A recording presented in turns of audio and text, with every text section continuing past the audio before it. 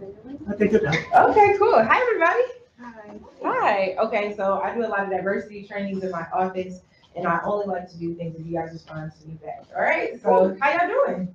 Good. All right. So I like to laugh half the time. And so I'm very grateful to be up here. My name is Kyndra Gaines. I am an African American Initiatives Program Coordinator in the Office of Multicultural Student Success. That's a lot of words, right?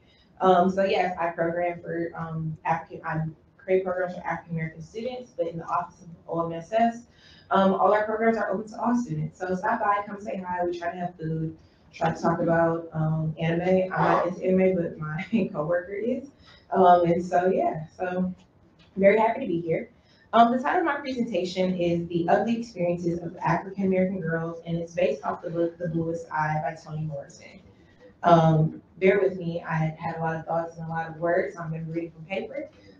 So yes. So I'll be honest, when this opportunity was presented to me to speak at this event, I really didn't know much about banned books. I didn't know about censorship a lot. So this opportunity allowed me to study, research, and understand more about freedom of reading books and how books are private and among private institutions are banned or censored. And so this has been very enlightening for me, and I got to understand the importance of freedom to read about topics and themes that highlight sexual abuse, racism, and many more hard topics. I was also very intrigued to read this book, the Toni Morrison Bluest Eye, because it was rated as one of the most banned books. And I'm a trouble starter. Little minutes, I'm the youngest child and grandchild, so I like to cause trouble, right? Who's gonna yell at the baby, right? So I really thought this was an interesting book, and especially the topics that are discussed was really important to me. Because I saw so many parallels from my life as well as many other Black girls' lives that Toni Morrison talked about. So there's two things I want to just go over with you guys and talk to you guys about. Is that cool? All right. So the first one is whiteness as the standard of beauty. Um, in the book, The Bluest Eye, it provides an extended depiction of the incomparable standard of beauty among Black girls and women that struggle to achieve these beauty standards. Um, Whiteness is superior in everywhere, including the white baby doll that Claudia, the idealization of Shirley Temple. I know Shirley Temple was a big deal. She was like a staple of beauty for younger girls back in during this time. And also that the main character desired that she have blue eyes because she thought it would make her more beautiful. She thought it would be comparable to getting respect, to be loved, and things like that. And adult women having to learn to hate blackness, their own bodies, take this hatred out on their own children. And this part where Mrs. Breedlove shares the conviction that Pecola is ugly, and lighter-skinned Geraldine curses Pecola's blackness. Claudia remains free from this worship of whiteness, imaging Pecola's unborn baby as beautiful in its blackness.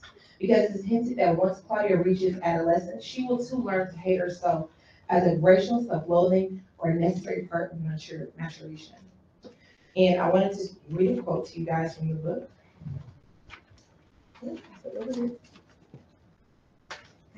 The quote is, "The distaste must be for her, her blackness. All things in her are flux and anticipation, but her blackness is static and dread.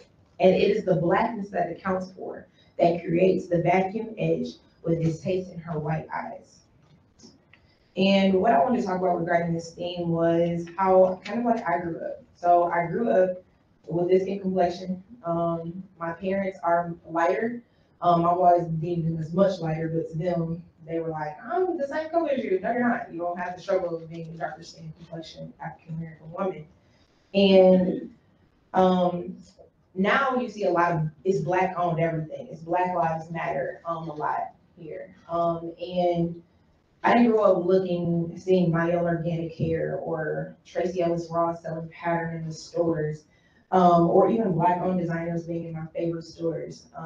That wasn't my reality. I grew up with, I think it was Pantene had a kids shampoo, and it was like shaped in a fish, and all the little girls had straight hair. This is like my most fondest memory growing up, and I remember thinking, "Oh my God, what a blessing it is to like take a shower every day and wash your hair," right? It's not every Sunday that your mom sits you in the sink and washes your hair. But I didn't understand that those were those were things that I would have learned, loved, and appreciated.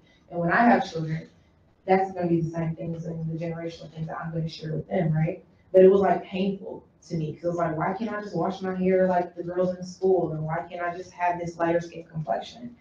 And so, and even another thing was I was big into dolls growing up. So there wasn't a wide variety of them. My mom and dad had to search hard to find me dolls that looked like me. And at this point, at a certain point, I was like, quit looking. Just give me a light skinned doll so I can play with it, right? Give me a white doll. You know, they're prettier, their hair is straighter.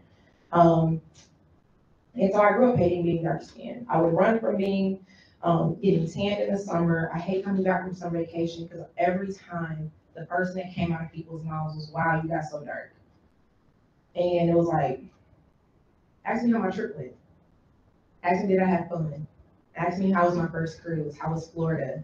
You know, why is my skin complexion? So I grew to hate it. And I started to notice that my friends that were lighter skin complexion, my friends that, my family members that are lighter skin complexion as well, were treated a little differently. In high school, guys would ask them on dates, guys asked them to prom. I did not. My cousins, I felt like were treated differently. They weren't in trouble as much. Granted, I did mention I'm a menace, but you have to be among other menaces to be a menace, right? It doesn't just start with you, especially when you're the youngest. So it was actually quite awakening because a lot of my cousins aren't the same skin complexion as me. Or if they are, they have pretty eyes, they had softer hair, and it was like, well, what's wrong with me? And I would always joke and tell them I'm adopted. And that's not true at all, but it was like, my parents don't look like me, right? They're not the same skin complexion. So I could definitely relate with the characters in this because she desired to be something that was more appreciated, you know? And I understand that colorism is real and that European culture is accepted and appreciated within the Black community. And I didn't understand that in my adolescence years, right? And it wasn't until I got into high school where I really learned to love and appreciate who I was and accept me for being this dark-skinned, chocolate, beautiful woman, right? I had to love what I saw. And I used to wake up being a child and say, God, when I wake up, please let me be light-skinned. And like that's so absurd, right? That's ridiculous, but that's the culture. That's what we were taught. You know, keep your hair straight. Girls, I'm saying this with my hair straight now, but that was a choice because I wanted to, not because I feel forced or obligated. But it was just a hardship that I had to overcome. And growing up, we didn't talk about it. But as I've gotten older, I've had many friends who's like, I had to perm my hair too. Like I got to, you know, I felt obligated to do this. It was such having to not be appreciated because of my skin complexion, you know, X, Y, and Z. So that's the correlation that I can really understand with this book. And I appreciate that Toni Morrison took the time to talk about this because for me, it was just in lighter skin. But during this time, it was you were treated better because you were white. You were treated better because you had lighter eyes. So I understood and I got that and I resonated with these characters in that regard. And so, yeah. So the second thing that I did want to discuss was the sexual initiation and abuse. In the book, I discussed a lot about sexual initiation. And when I say sexual initiation, do you guys know what that means? That means either being forcibly, you know, sexually molested or abused and whatnot, as well as that is becoming a woman, and you being forced into womanhood. And early in the book, Nicola had her first menstrual period, and toward the end of the book, she has her first sexual experience, which is violent. And then another character, she was forced to have sex in front of two white men, and it's deep, and that hurt that their sexual experience had to be humiliated and forced, and it couldn't have been what she wanted it to be. And excuse me, and all these experiences are humiliating and hurtful, and they indicated that sexual coming of age is fraught with peril, especially in abusive environments. And what I really took from this was that in the book, parents carry much of the blame for their children's often traumatic sexual coming of ages, which is real because parents might feel like why wasn't I there? Why didn't I stand up for my child? How did that happen? But at the same time, sometimes parents take it out on the children because what were you doing is often the blame. You know, we slut shame young girls or women or men for being raped, and it's like, what did I do? I didn't do anything. And so I felt like this thing was consistent within the Black community because young girls are told to dress more appropriately when men come over. And I've experienced that with my own friends. I've experienced that with growing up. I was a kid that liked to be free. I didn't like wearing clothes, and the less clothes, the better, right? I'm a summer child, and my birthday's in the winter. And I was always told, go put more clothes on. This person is coming over, right? My dad owned a business, and he would have meetings at the house. Why? I'm sorry, Uncle John Doe is uncomfortable and is hypersexualizing me, right? And it was the same. I felt like that was consistent with this book, and once again, I appreciate Tony Morrison for being so honest about our experiences, because young black girls are being blamed or accused of being fast. When I say fast, that means they were moving beyond their years. They were trying to be more adult or woman-like or sexually advancing, and that's not always the case. Um, and excuse me. And there's a perversive assumption in the book that women's bodies are available for abuse, and that's not at all the message that we're trying to ever give off, right? Because I dress so, because I am who I am, because my body is progressing further. If I could stop it, I would, but my body is progressing further than what it should at this age. Now you're telling me that I'm open to doing whatever, right? It's okay for you to touch me. It's okay for you to do X, Y, and Z. And so the refusal of parents to teach their girls about sexuality makes the girls' transition into sexual maturity difficult. Parents not having honest conversations. Parents not saying the words that is actually happening. It's called abuse. It's called sexual assault. Don't say don't touch my no-no parts. Let's call those body parts what they are, right? And that's what sometimes allows abusers to think it's okay because, oh, I didn't know it was this. I didn't know it was that, and she used this word to talk about her body because that's what we taught our kids. And growing up, that's what my family, we use nicknames for body parts. We never, we don't have a problem calling an arm, but let's talk about women genitalia and men genitalia. Like, we don't call it those things. I don't know if that's the same in all cultures, but I'm just speaking from the Black experience. But the prevalence in sexual violence in the book suggests that racism is not the only thing that distorts Black girlhood. Black girls are hypersexualized and struggle to dress the way they want because in the eyes of society, women are not allowed to dress the way they want or not allowed to dress certain ways. But according to the National Center of Violence Against Women in the Black community, 1 in 4 girls will be sexually abused before the age of 18. And it's tragic that that's the reality of us, all identities struggle with sexual abuse.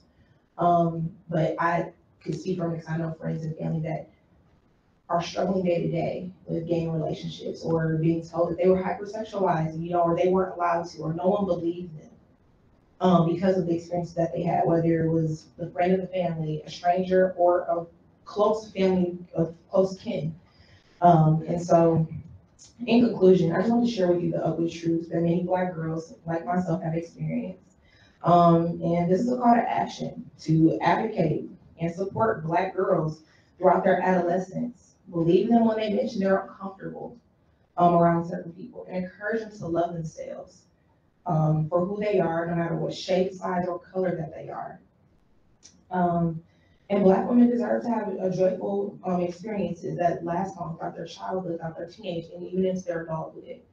And lastly, this is a call to action to advocate for freedom to read challenging books like The Bluest. Don't just let this event be this one event. Advocate, continue to advocate and support, and talk loudly. Tell your friends, read this. I know it makes us uncomfortable, but it's important, right? Certain identities and categories that we talk about within identities, we don't always understand what these things mean. And we'd rather just push away than actually engaging in it. Does anybody know Sammy Span? Right? Very prominent figure, VP of Student Affairs. He says life begins at the edge of your comfort zone. So when you decide to jump, life finally begins. And sometimes we have to hone in and lean into that discomfort to understand other people and to understand truly what's happening, right? So that's it. My name is Kyndra, and that's my. You guys gave some great goodies, by the way. I'm very grateful. Thank you.